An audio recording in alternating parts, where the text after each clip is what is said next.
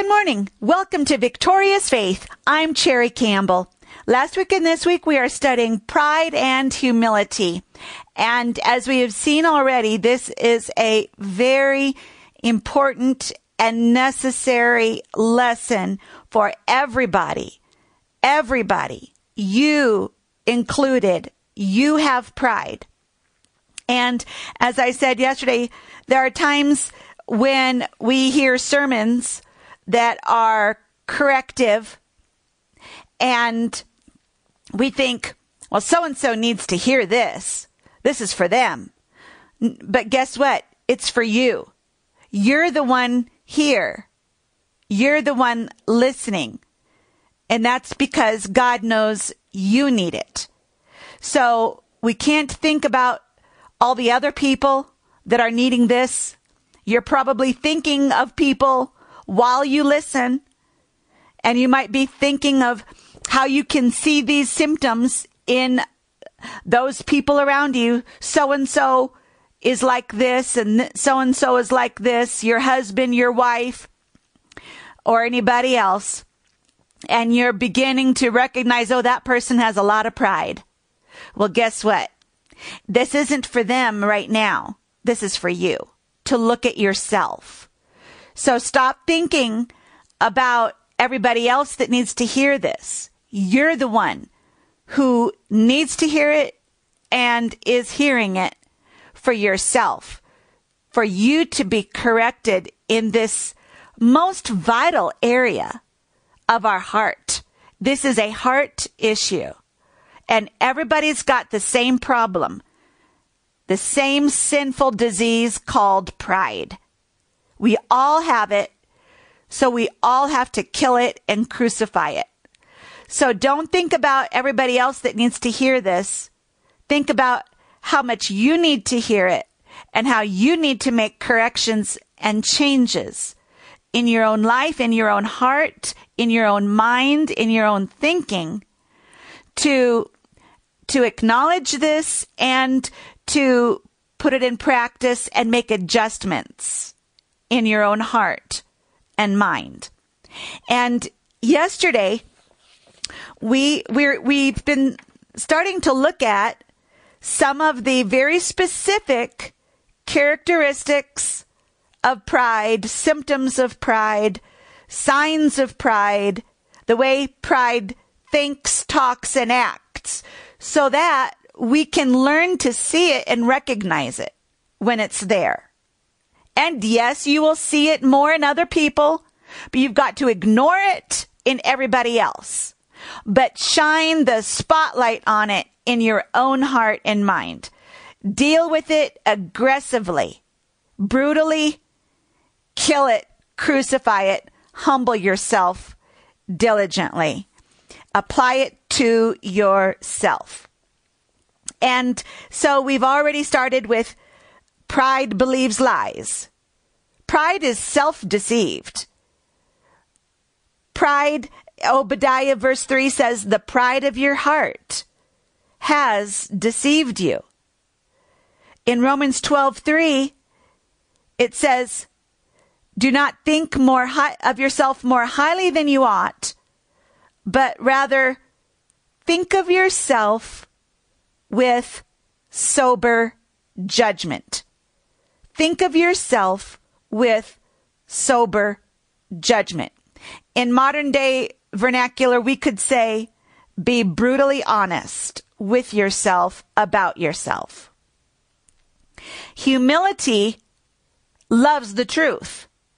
Even pride wants to be blind. Pride wants to be blind. Pride does not want to see its own faults. Pride wants to cover up its own faults and sweep them under the rug and ignore them. But humility loves the truth even when it hurts. And so we went from that point to the second point yesterday about pride. And we saw that pride blame shifts. Pride blame shifts, or pride passes the blame, because you don't want to see the truth or know the truth about yourself. You will pass the blame to everything and everyone else, including God. And many Christians, most Christians, have fallen into the trap at some time of saying, why, God, did you let this happen? Why, God, didn't you do this? Do something. Why didn't you, God? Why didn't you stop this bad thing? Why did you let this bad thing? And that is passing the blame on God and to God. And then we talked about, there are times when people are in situations and conditions in their life, and they'll blame everything around them, and they'll blame the job, they'll blame their society, they'll blame the parents that they had and what their parents did or did not do. Even if your parents were not good parents, as we said yesterday, you are in 100% control over you. And you've had hundreds and thousands of opportunities to make choices. And where you are today in your life is the result of the choices you have made, not the result of what your parents did, not the result of what your parents did or somebody else did to you. You say, well, maybe it was an ex-business partner that cheated you, did you wrong, stole from you. Maybe somebody in the past did something terrible to you, and you're still living with that problem. It's your fault. It's your fault. You have thousands of choices to make every day, and you can choose to get up and get out of that. And where you are today, and what you have, and who you are and what you are, it's not because of anybody else, but because of you. Because of the choices you have made in your own life. And let me remind you, it's going to be those choices that you're going to stand before God on Judgment Day and give account for. You're going to stand before God on Judgment Day, and you're not going to be able to say, well, it's because of my parents, what they did to me. It's because of my ex-boyfriend. It's because of my ex-business partner who did this to me. All of those will fall to the ground as empty words. And you will be standing before God as though naked, with no excuse to make, having to, at that point, accept blame for your choices. Because that's the way it is. You're better off to do it now than then. In the future, on Judgment Day, you will have to give an account and acknowledge your own fault, and there will be no other excuse or blame, no person to stand with you that you can pass the blame on them. You're going to have to acknowledge your own choices. You might as well do it now.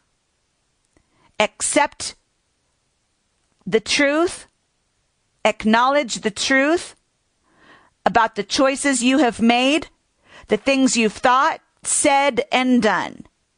That's what makes who you are and what you have. Your thoughts, your words, your actions. Your thoughts, your words, your actions are what have made you who you are today, and what you are and what you have in life, and the conditions and situations that you are in. And if you're in a bad situation, it's because of bad choices. There is no blaming God. Now, I want to bring up also with this, acknowledging your fault, acknowledging you are to blame for your choices. You cannot blame anybody else for your choices, your decisions, your thoughts, your words, your actions. You cannot blame anybody else for what you have thought, what you have said, what you have done, the choices you have made. You are in 100% control over your life. You can change and turn around and get out of that situation by choices. And by humbling yourself before God, you get grace. And there will be an abundance of grace, a flood of grace from God to come in and flood in to help you get out of that situation you're in. If you will just turn to God, humble yourself and accept, accept the truth, believe the truth, confess the truth, and then you will receive grace. But I wanted to say also, and I didn't get to say this yesterday, is that when we acknowledge the truth about our own faults, our own errors, our own mistakes, our own bad choices. Maybe everybody has made a bad choice in life. Some have made many, some have made fewer, but everybody has done it. You might have made some bad choices and gotten into some bad situations. I also want to encourage you today, even though you acknowledge it before God. Let me say it like this. This is something that I heard and learned years ago. Confessing it to God is getting rid of it. Listen carefully. Confessing it to God is getting rid of it. In my mind, this is the way I see it. That when we confess it, it's like laying it on Jesus so that he can take it for us. And he already did 2,000 years ago on the cross. He is not taking it now. He took it 2,000 years ago when he died on the cross. But by confessing it, we're putting it on him on the cross. But when you're putting it on him, what else are you doing? You're getting it off of you. You're getting it off of you. What I'm wanting you to see is that when you confess it, you get rid of it. Then don't keep it anymore. This is where guilt and condemnation come. And guilt and condemnation can paralyze you even after you have received forgiveness from God. When you dwell in the condemnation and the guilt of something you have done, it will paralyze you from moving forward, even though God has already forgiven you. So, again, think of it like this. When you confess it to God, you get rid of it. Get it off of you. Get it out of you. Get it out of your mind. Get it out of your thinking. Yes, you have to make that first initial acknowledgement and confession. That's Romans 10:9. If you will confess Jesus as Lord and believe in your heart that God has raised him from the dead, thou shalt be saved. But there is also the acknowledgement of acknowledging I'm a sinner and I need God. I need Jesus. I need a Savior. You make that acknowledgement. You receive Jesus as your Savior. And then you receive righteousness. So I want to put in here that when you acknowledge your fault to God and you don't blame shift anymore, you're brutally honest. And you'll have to do this again and again, because when you've made a mistake, you just say, God, I messed up. God, forgive me. You get in an argument with your wife or your husband. You're going to have to get brutally honest with yourself and with God. Say, God, that was my fault. I should have shut up.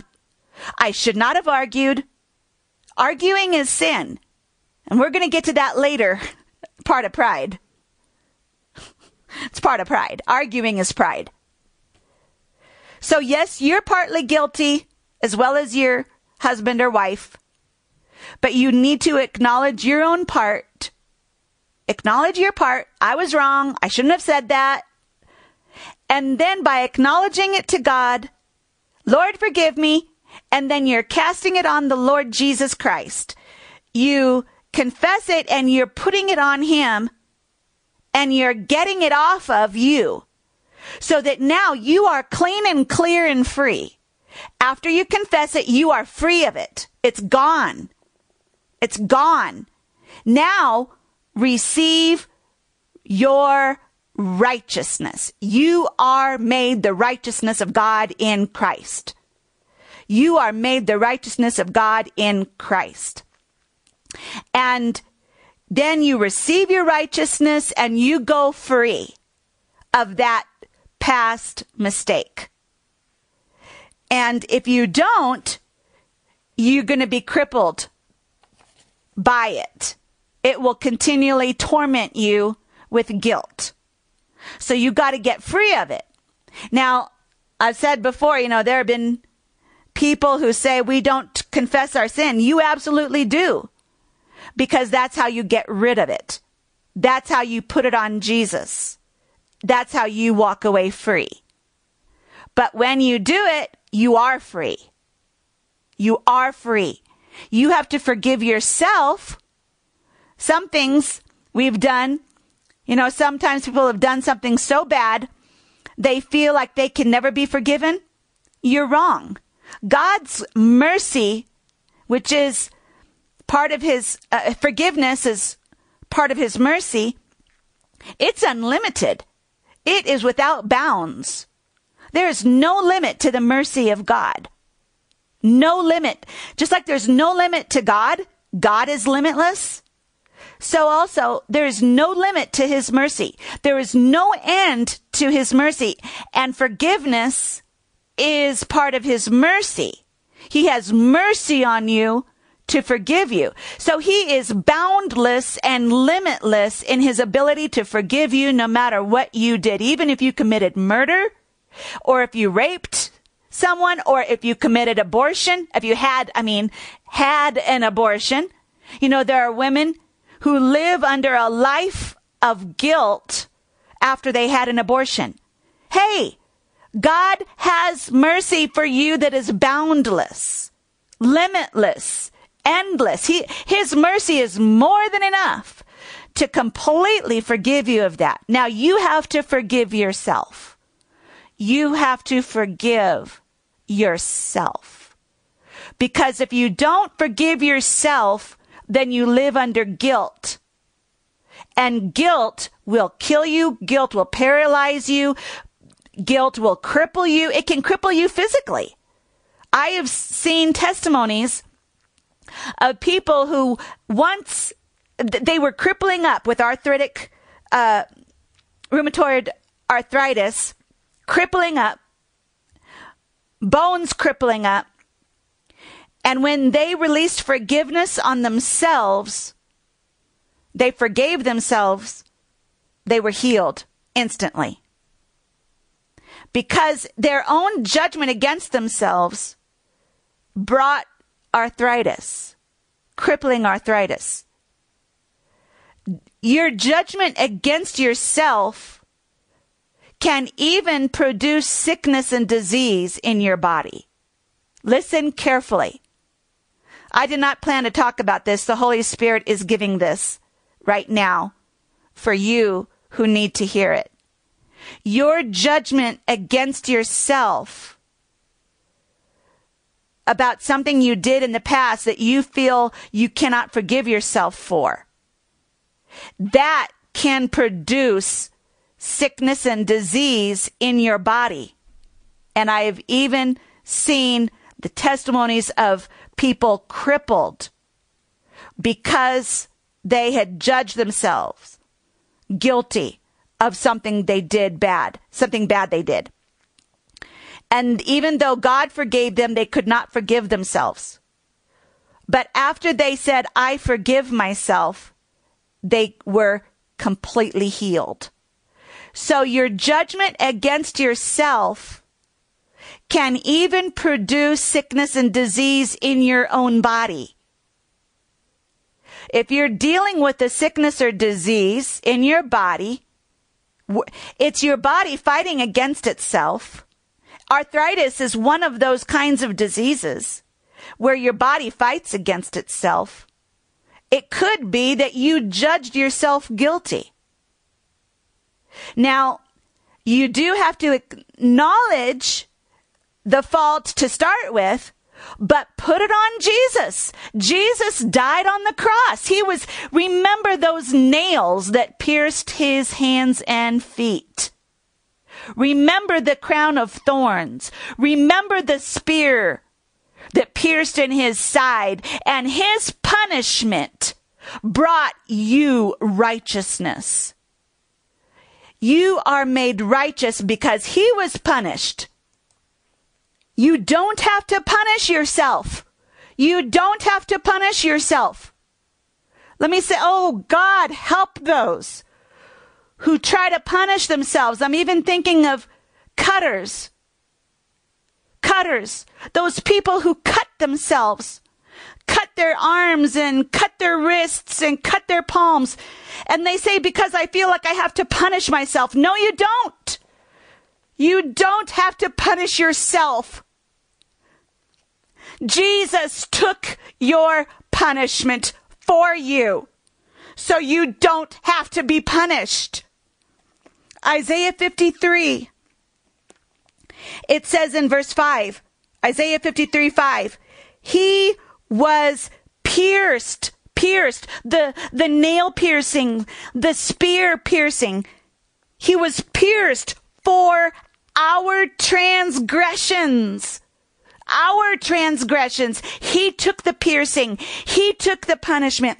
He was crushed for our iniquities, our sins, our iniquities, our transgressions. He was crushed. He was pierced. He was nailed to the cross because of our sins. The punishment that brought us peace was upon him.